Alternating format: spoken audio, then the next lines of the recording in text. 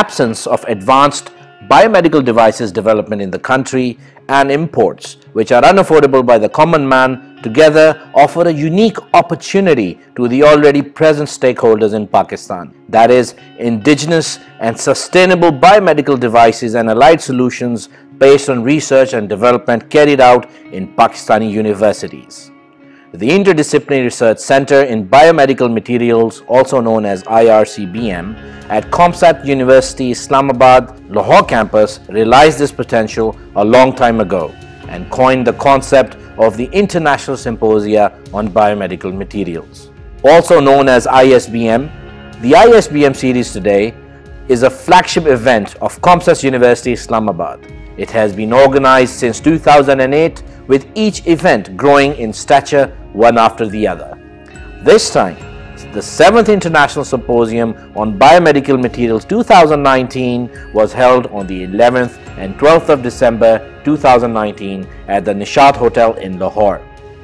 This event focused specifically on science and technology innovation and the knowledge economy in relation to biomedical materials and allied areas of research and development. The event started with an opening ceremony in the early hours of 11th of December.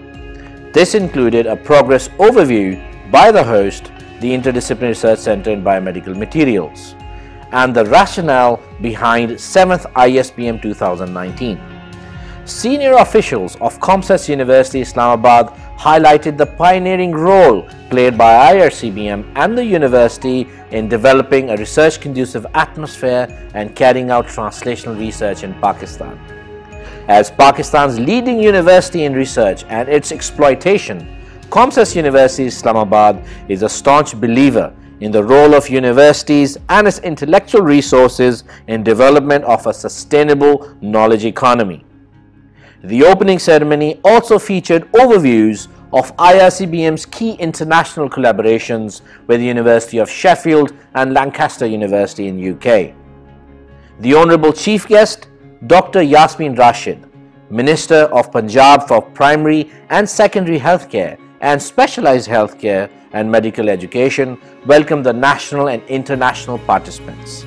She congratulated ComSat University Islamabad for developing a niche but much needed focus on biomedical materials and allied areas.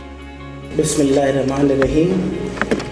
सबसे पहले तो मैं बहुत मशकूर हूँ COMSATS university की कि उन्होंने मुझे आज मौका दिया कि आपका जो 7th इंटरनेशनल सिंपोजियम है बायोमेडिकल मटेरियल्स की, पर उससे मैं आपसे आके बात करूँ। और आपकी जो काविशें हैं जो मैं सुन रही थी अभी, मैं बहुत ज़्यादा मुतासिर हुई हूँ कि आप लोग माशाल्लाह बहुत अच्छा काम कर रहे हैं। I welcome all my foreign delegates who are here today. It's a pleasure to have you here, and I hope you enjoy your visit to Pakistan. And I'm sure with your repeated coming here, you've been a great influence on development of all the work which is being done here. The Honourable Minister also agreed with the concept of university spin-offs contributing to Pakistan's transition into a knowledge economy and pledged her support in making it possible. The technical session started with a plenary lecture by Professor Sheila MacNeil of University of Sheffield. Professor MacNeil is a leading global expert in development of biomaterials and tissue regeneration, having translated several technologies into successful businesses and patient benefit during her career. Her plenary lecture focused on development of biomaterials to stimulate wound healing and tissue regeneration. Overall, 7th ISBM 2019 featured close to 300 participants from academic, clinical, regulatory and industrial backgrounds.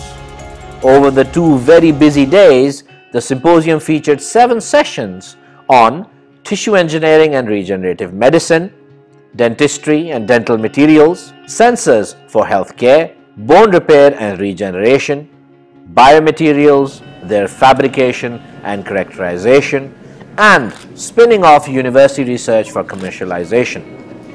International participants from UK, Germany, USA, New Zealand, Turkey and Iran shared their research and networked with other participants. This biomaterials centre in IRCB is quite amazing because in a very, very short time they've gone from establishing good quality research to looking at the big challenge of how can they take the research out of the laboratory towards the clinic and towards commercialisation. There are great biomaterials groups around the world, but they don't all engage with this, and the IRCB is. They really, really do want to make a difference. My name is Dr. Jochen Salber. I'm a PI, and scientist and a clinician from Germany. I'm a senior physician in surgery from the Department of Surgery of the University Hospital in Bochum. And I'm also head of the Department of Experimental Surgery. So I'm doing clinics, clinical stuff and also research, and merge both. And this is also the reason why I'm here, because I have close cooperation partners at ComSats, and we are looking forward to a great journey for science, research and clinical applications.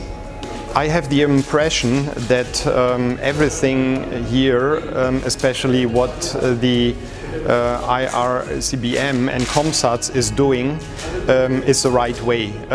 Bringing people from all over the world together, scientists, specialists, but not only scientists, but also clinicians and people from the industry, to come in contact and to speak about science and the translation of science into the market and also into the clinic.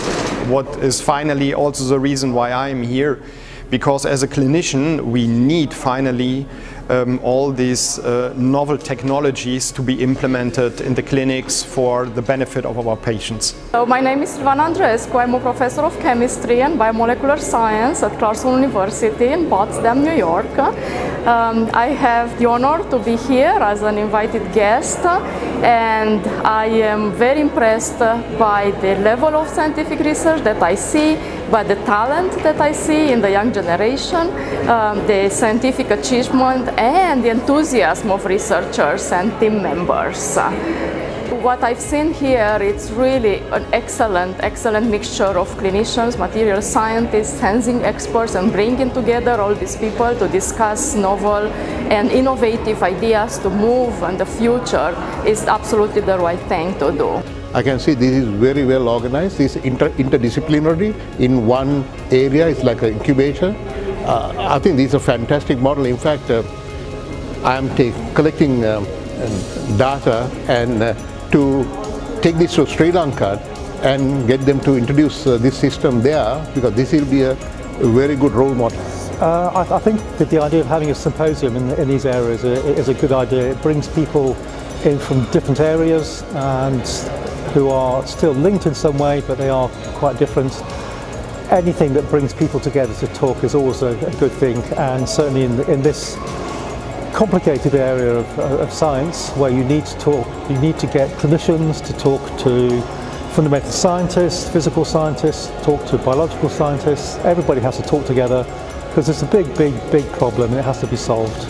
Such symposium can help to more collaboration between Pakistan and other countries. In this symposium, there are many researchers from USA, Germany, Iran, and UK. So it can open a new horizon to develop international collaboration. National participants travel from Turbat, Balochistan, Karachi, Peshawar, Islamabad, Multan and other areas to share their ideas and network intensively. Hi, my name is Ihtesham-ur Rehman Salman. I'm a dentist. I'm from Karachi. I recently moved to Lahore, so this is kind of my first symposium here.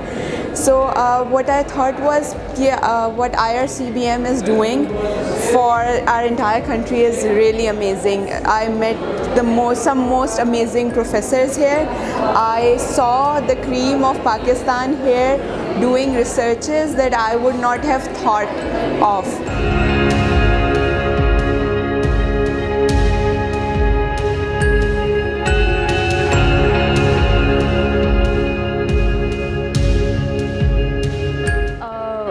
Dr. Ayusha. I am here from Army Medical College.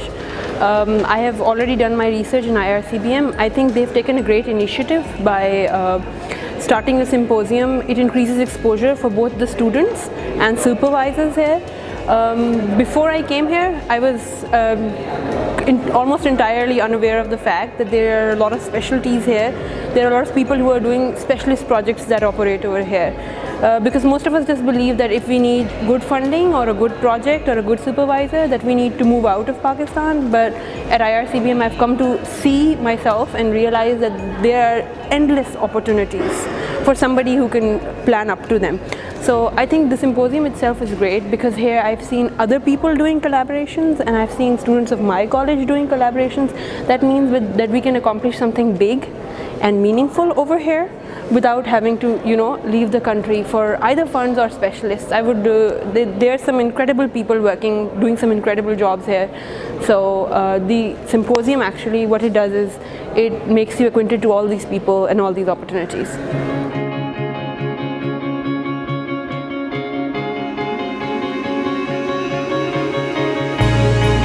In addition to around 40 oral presentations, the program also featured a poster exhibition which showcased more than 50 research projects carried out in Pakistan and abroad.